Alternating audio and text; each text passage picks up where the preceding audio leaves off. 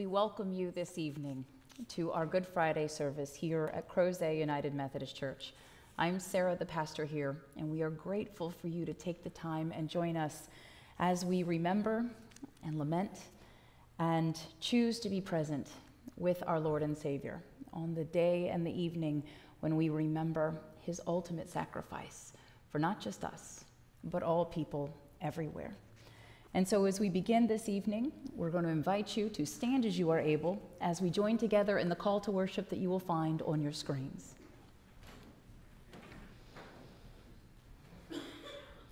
Then Samuel took a stone and set it up between Mizpah and Jeshanah and named it Ebenezer, for he said, "Thus far the Lord has helped us."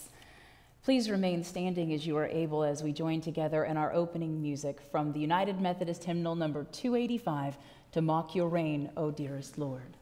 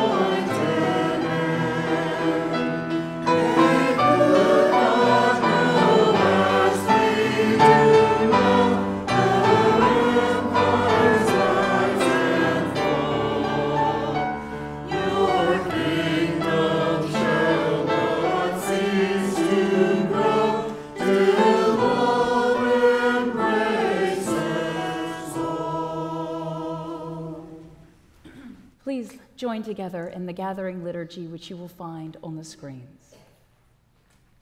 With stones, God gave the people the law to guide and guard them from their sinfulness, but they chose to make an idol for themselves. Lord, have mercy. With stones, the Israelites built altars to other gods and worshiped them. Lord, have mercy. With stones, God's people enacted vengeance upon those who had sinned and took their lives in wrath. Lord, have mercy. Like a stone became the hearts of God's people, as sin became the way of life. Lord, have mercy. With a stone, our Lord's body was sealed in the tomb after sacrificing himself for all people, for all time, that our sin should not overcome God's love. Lord, forgive us all. Let us join together in our unison prayer. O God, forgive.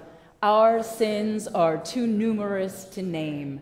Our failures are too vast to encapsulate. Our waywardness is a highway paved with stones of anger, vengeance, hatred, and violence in word and deed. Call us back to you. When you seek for your lost sheep, we are found. You make our path straight and lead us home to your ever-loving heart. Conquer our hearts as you gave yourself up for us. We now give ourselves over to you in repentance and regret. We see your cross and envision our own, for it was us who sinned and not you. Yet your love is so vast and profound that you would die that we might live. You who were without sin should take the place of sinners. There are no words worthy of expressing that unmerited favor. So we in humility pray, thanks be to you, Almighty God. Amen. Please be seated. Our scripture this evening is one of the 4 depictions of the crucifixion from the New Testament. Ours comes to us from the Gospel account of Matthew, chapter 27, verses 32 through 53. As they went out, they came upon a man from Cyrene named Simon. They compelled this man to carry his cross. And when they came to a place called Golgotha, which means place of a skull, they offered him wine to drink, mixed with gall. But when he tasted it, he would not drink it. And when they had crucified him, they divided his clothes among themselves by casting lots. Then they sat down there and kept watch over him.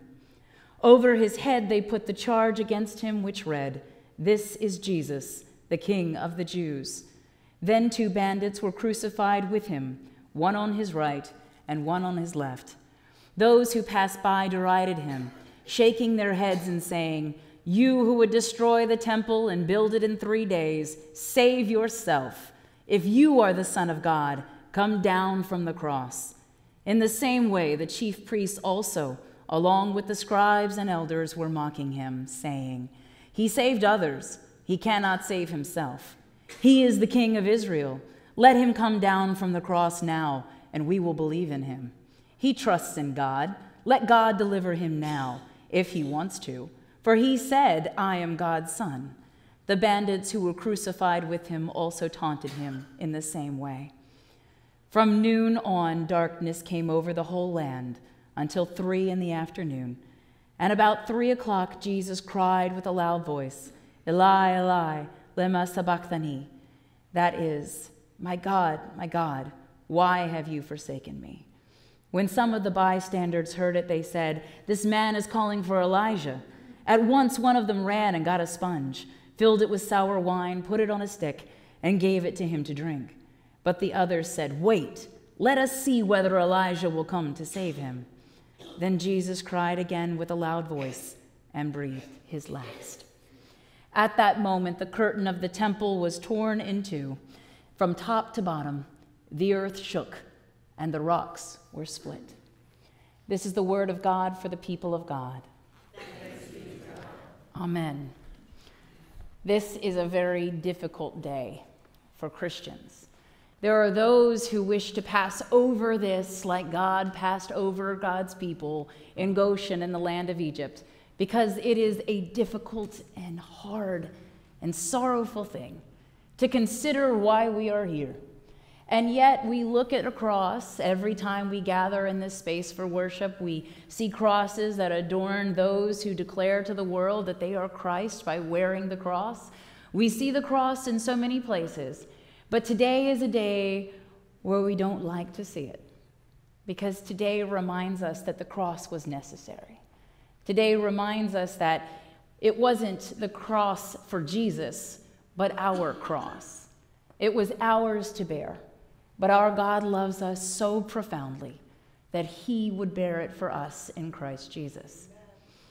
And so we hear each time we gather on Good Friday, which oftentimes is mistaken for Black Friday. Seems odd that we would call this Good Friday. It wasn't good for Jesus. but it is the greatest thing to happen for us. And here we gather and we hear different accounts of how it happened. Some of them are much more focused on the pain and suffering that Jesus had all throughout this day and also through the 6 hours he spent on the cross. Some of them are more focused, as Matthew is, on what people were saying to him and about him while he hanged there. And others still are focused on the fulfillment of that paschal lamb that was given first in the book of Exodus to God's people to mark them that they would be saved. And so it is that we are marked. We have been marked to be saved. Not because we have painted our thresholds with the blood of the Lamb, but because we believe in the salvific power of God's sacrifice. It is only by our faith that we are saved. But today we're going to focus on the last part of what happened when Jesus breathed his last. The curtain was torn in two in the temple, and curtains were used to divide God's people. In the outer area, it was to divide women and foreigners from men. But the inner sanctum, the Holy of Holies, also had a curtain. And there it kept God in, that God would not lash out. The Old Testament is filled with those stories, those kind of bizarre stories of somebody inappropriately touching one of God's possessions, leaning against the ark when you shouldn't, or touching something when you are unclean, and God's power lashes out. And then there are plagues, and there is suffering and death, and so that curtain was meant to be a safety net to protect God's people. And throughout the ages, many a scholar and many a believer have argued over which curtain was torn. But it's not the tearing of the curtain that even interests me this evening. It is the breaking of the rocks. Rocks are a very important image in the Bible. We began our worship this evening by talking about the prophet Samuel building what we know as an Ebenezer. But in Hebrew, it is stones of help. That there, by piling up stones, he was marking a place where he and others could experience God's help. And throughout the scriptures, people use stones for good and for bad. When the Israelites cross into the promised land after they walk on dry land through the river Jordan, one of the first things that Joshua does is have them pile up 12 rocks, one for each of the tribes, to mark the place where this incredible thing happened. In fact, God often instructed the Israelites and those that would worship after them to make altars of unhewn stone, to pile them up, not to focus on carving them, because often we get distracted by the carvings and start to make our own images in them, but to have just the rocks as they are and to place them, and then there we can make our offerings. But rocks are also weapons in the Bible. David uses them to conquer Goliath and to fend off the Philistines. Many a person feels righteous in taking a rock and stoning people to death in the Bible. And oftentimes in the Bible, rocks were hurled at others in warfare and in retribution. But then Jesus comes and transforms our understanding of stones and rocks. When we first started translating the Greek from the New Testament, it was translated that Jesus was a carpenter. Isn't this the carpenter's son? But actually, a better translation of that word would be builder. And it's more likely that Jesus worked with stone. He doesn't spend hardly any time talking about woodwork, but he spends a lot of time talking about stones. He says to Peter, "You are the rock upon which I will build my church."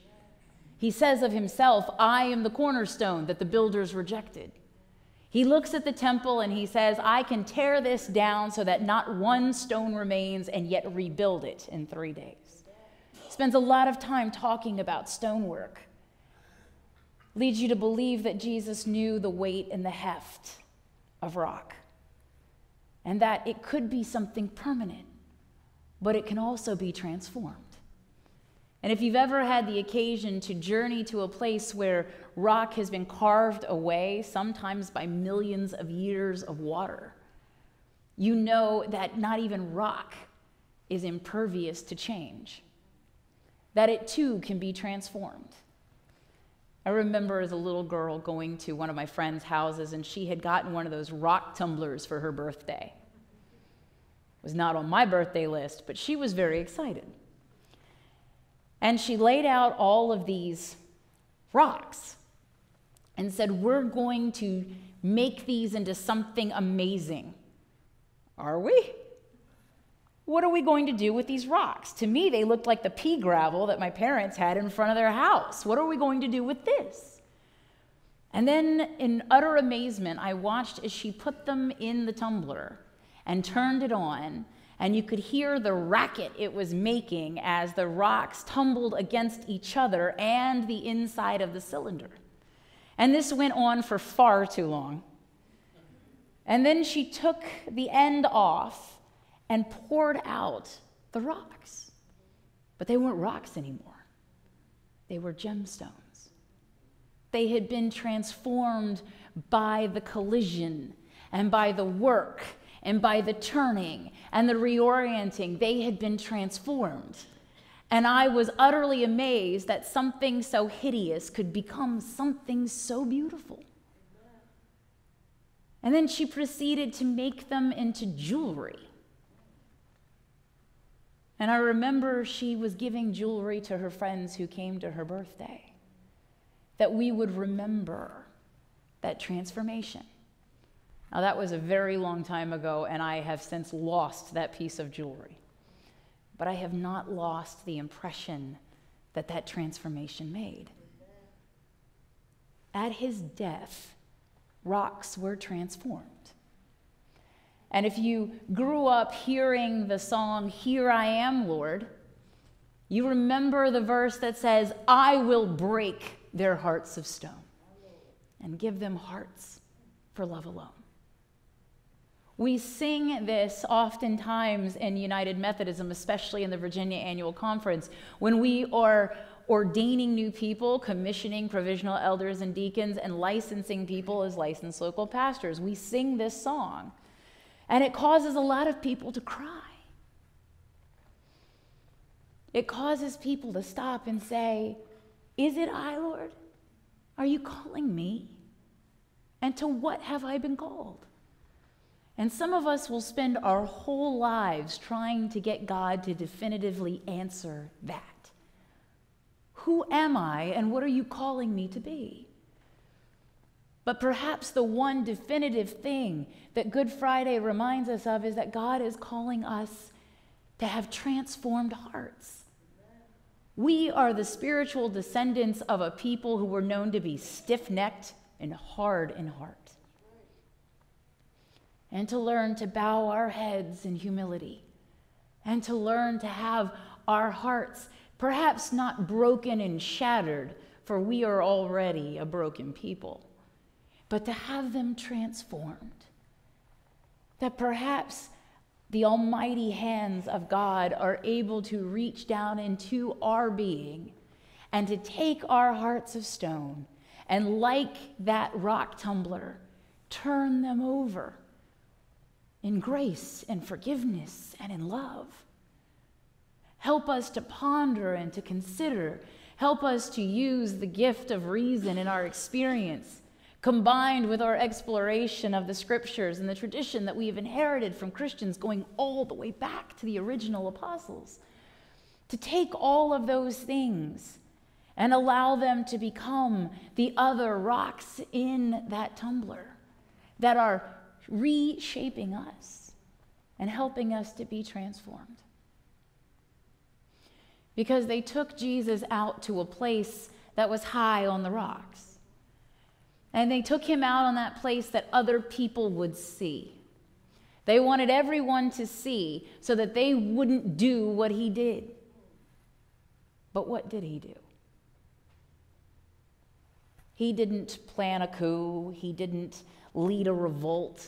He didn't murder any Roman citizens. He certainly didn't openly defy Caesar or Pontius Pilate. What did he do? And the answer is nothing. He didn't do anything to warrant that death sentence. But over the course of our lives, we have done so much. We have done things and said things that built up our own altar. We have not done and said things that we were called to do in Jesus' name. And we have torn down the Ebenezers of others. But today we have an opportunity to build something new. Hopefully when you came in, you had the opportunity to pick up one of those stones and to hold it in your hand and feel its weight. And to know that it wasn't just your stone of sin, but every sin ever that built up that cross. And Christ walked that path of suffering and allowed himself to die, not that we would suffer and die, but that we would help others end suffering and know that death will never be our end. He promises that new life is coming. And we can only have new life if we have a new beginning, if we are transformed, if we take our hearts of stone and we allow God through our offering to wash them and shape them and repurpose them, so that when they are back within us, we are no longer a people who are constantly sinning, but a people who are constantly blessing through the same love, forgiveness, and grace that we have received that is changing our hearts. It's this transformation that is key on this evening. Things changed when Jesus was born. And things changed throughout his earthly ministry. And even when he began his earthly ministry, the Gospels of Matthew, Mark, and Luke tell us that stones were part of the testing. Jesus, who had been fasting for 40 days, was then invited by the devil in the story to take those stones and make them bread. Take them and make them bread so that you will eat. And Jesus refused.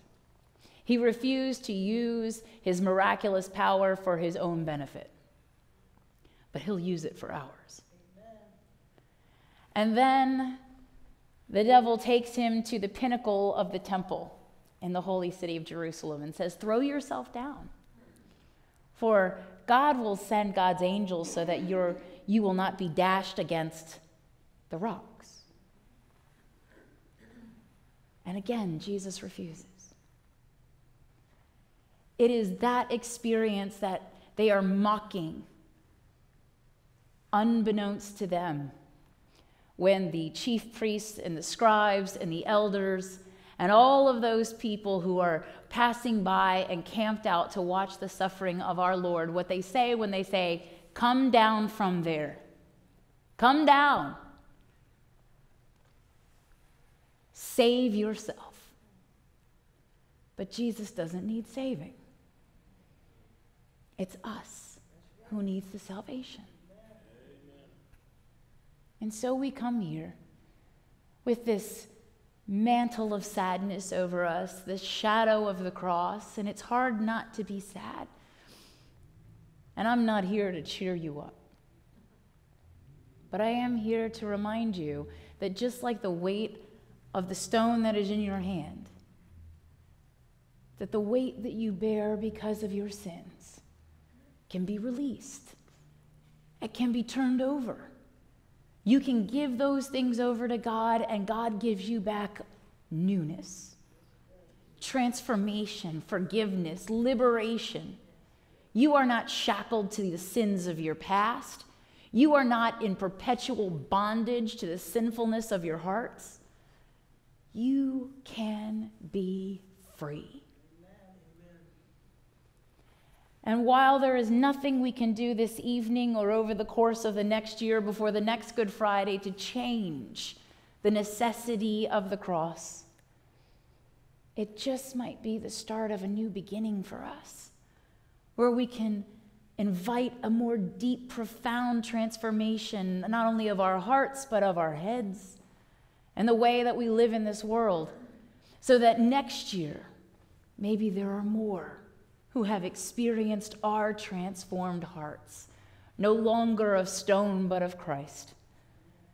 And next year, there may be more who mourn alongside us this day, but who also live in the hope of Sunday. In a moment, you are going to have an opportunity to consider what it is that is weighing you down. And for some of us, it is just the culmination of our sin. For some of us, it is our brokenness, maybe in body or mind or spirit. For some of us, it is that, like the curtain in the temple, we have parts of our lives that have been torn asunder, that have not found the richness and the wholeness that God yearns for us. Whatever it is that we are mourning, God says, give it to me. I have carried your sin and your guilt and your death. I can take whatever you want to give me.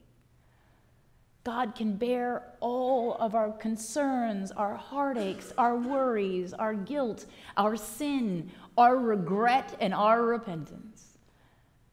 For God is a mighty God. And God can handle all of those things. Whatever it is that is weighing you down, God invites you to come. And Jesus reminds us that it is not your sacrifice, but your desire to heal your relationships that God encourages. Leave your sacrifice at the altar and go and repair those things, says Jesus. And tonight may be the first step for us in repairing what has been broken. Sometimes by our sin and sometimes by the sin of others. But tonight is an opportunity to leave it all at the cross. It will be metaphoric, but we also worship a living Savior who says, ask and you shall receive. Knock and the door will be opened. Seek and you shall find. Leave your burdens and I will set you free. So as we have this time this evening together, there is no time limit, there is no rush. You're going to have the opportunity to be here in the presence of God the Father, a piece of whom dwells here in this consecrated space. You have the opportunity to be here in the presence of our Lord and Savior Jesus Christ, who promises us that wherever two or more have gathered in his name, he is there also. And we have met that threshold. But we are also here in the presence of the Holy Spirit. Those of us who have been baptized, who received that portion of God's self, and those of us who regularly ask for God to be with us and present, and the Holy Spirit comes. We will again ask for our triune God to surround us with the love and the assurance that we need this evening, that we too might be carried through to Easter. So let us pray. Almighty God, Father, Son, and Holy Spirit, it is through your combined efforts that we are here. We have been created in your image. We have been sustained throughout our lives, and we have been redeemed. And now we ask for transformation, that the ones who have created and sustained and redeemed us would again work a miracle. Transform our hearts. Help us to know that the words of the scriptures are true, that you are able to tear down and build back better, that you are able to mold us like a potter, that you are able to transform, to give us newness, not just in name, but in all that we are. For before we were anything, Lord, we were yours. And we are yours now. And may we come to know with great assurance this evening that we are yours forevermore. And so we will come to you in this eve of remembering your sacrifice. We will come before you and we will lay our burdens at your feet. We will come before you, Almighty God, once more, in our hearts, with our bodies, and with our troubles.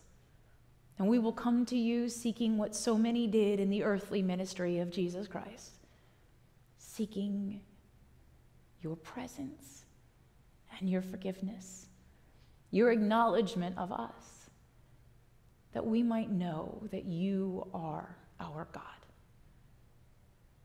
Because when we recognize this, Lord, we have come to discover that we can do all things.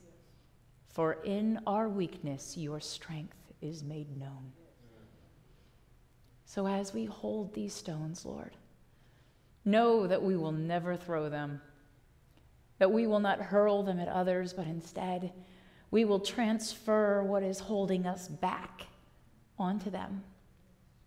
And they will become an offering that we lay at the foot of the cross, that you will receive them as you have received us, and that you will liberate us once more, not just from our sin, our guilt, and eternal death, but that you will liberate us to live new lives, transformed from the inside out.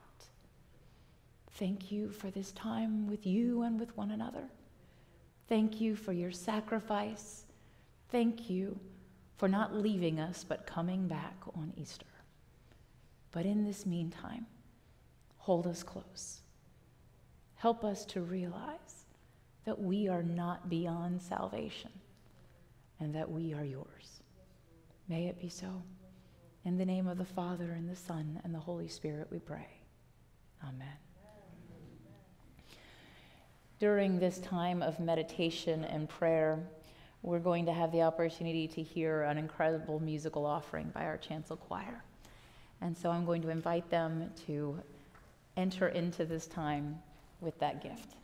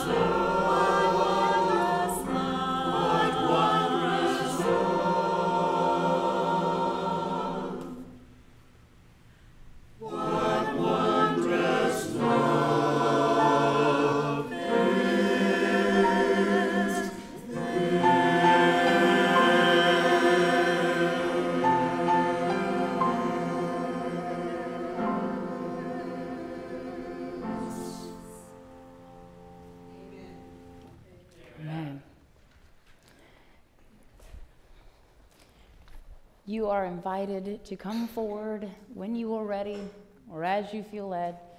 You may kneel at the altar rail in prayer. You may take a seat further up if it is more comfortable for you.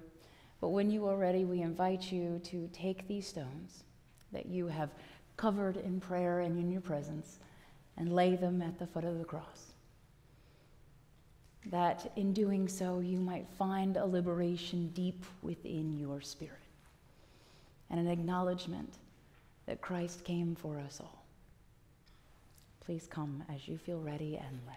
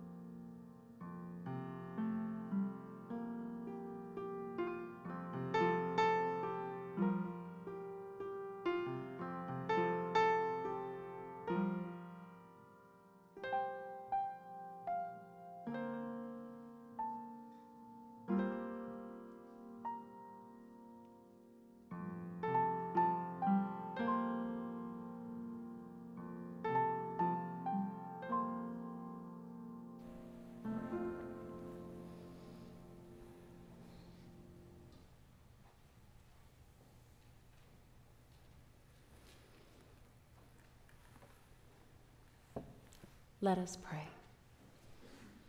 It is with deepest gratitude, everlasting, almighty God, that we are here. You have removed from us our burden. You have received what we have had to give, and we recognize now that the weight that we bore, you willingly took upon yourself.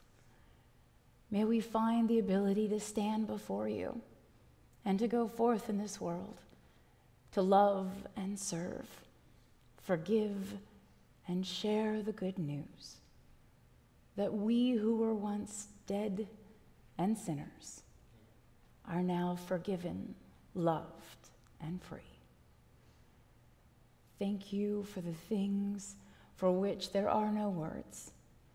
And thank you, Lord, for being here with us this day, even when we could not be with you that fateful day. You continually come to us, not only in our hour of need, but when we desire to draw closer to you. And for this, our spirits rejoice, even in the midst of the sorrow of this day. Thank you. We love you, now and forevermore. Amen. We are going to invite you to stand as you are able as we sing together, O Sacred Head Now Wounded, number 286 in the United Methodist Hymnal.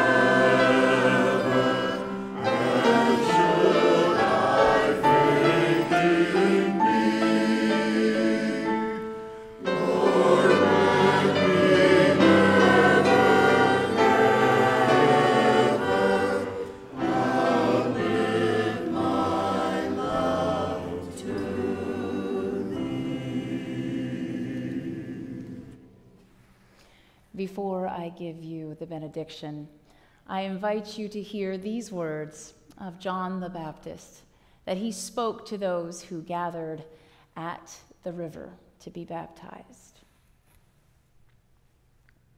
Or not. You don't have them.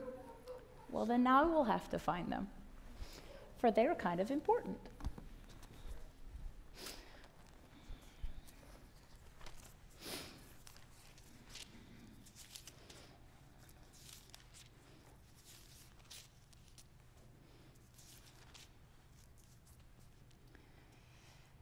John the Baptist said this, "Bear fruits worthy of repentance. Do not begin to say to yourselves, 'We have Abraham as our spiritual ancestor.' For I tell you, God is able from these stones to raise up children to Abraham." As you prepare to leave this place, may you have great hope, even in the midst of sorrow and mourning, that if God can take stones and raise up children, imagine what God can do with you. Go forth in peace in the name of the Father and the Son and the Holy Spirit, one now and forever. Amen.